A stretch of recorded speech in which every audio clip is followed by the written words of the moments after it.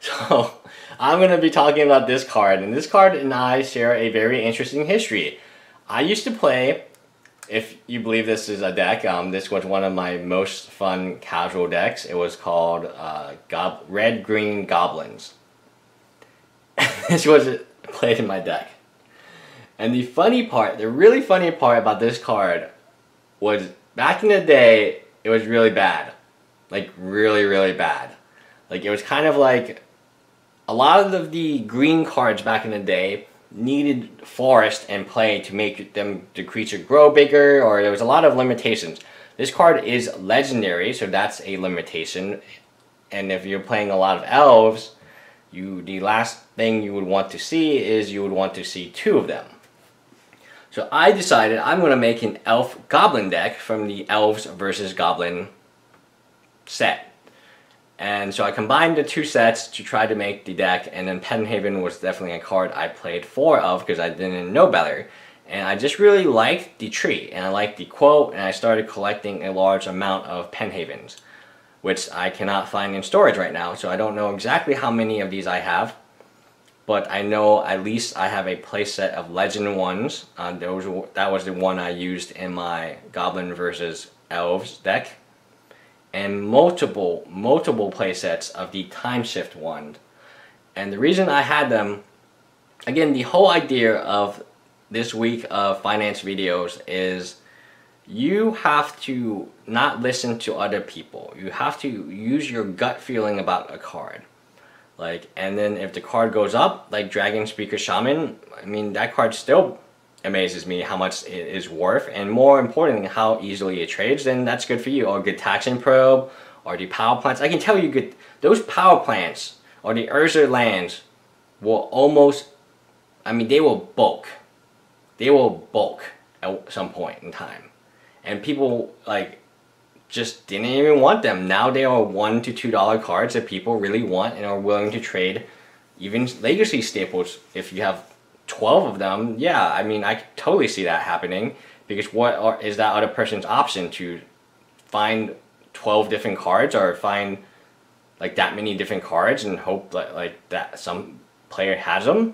No, absolutely not. Or pay money like for them? Like, no, most players don't want to pay money ever, so trading is definitely at least in my locals, it's the way to get cards. So Pendelhaven, again, I gotta go ahead and find these cards because I know for certain I have a lot of Pendelhavens. It might be in like an elf deck somewhere, or I gotta look. But this card, back in the day, pennies on the dollar. Pennies on the dollar. And then somehow you have an Infect deck. I do know exactly why this deck card went up, because it's so good in Infect. But could you have predicted when this card came out in Time Shift that Infect, you didn't even know about Infect? Infect was like the crappiest mechanism ever, like poison counters. Like, was so bad back in the day. Like, you would have never expected this card to be good with the poison counter mechanism. But then, lo and behold, they made Infect good, modern good. And lo and behold, they made the Urza lands good. Lo and behold, the Taxing Probe was good. Lo and behold, a whole block was dedicated to dragons. The common question I get, and I just want to clarify this question, is, how can I build my collection? And the best answer I can give you is pick cards that you like collecting and collect them.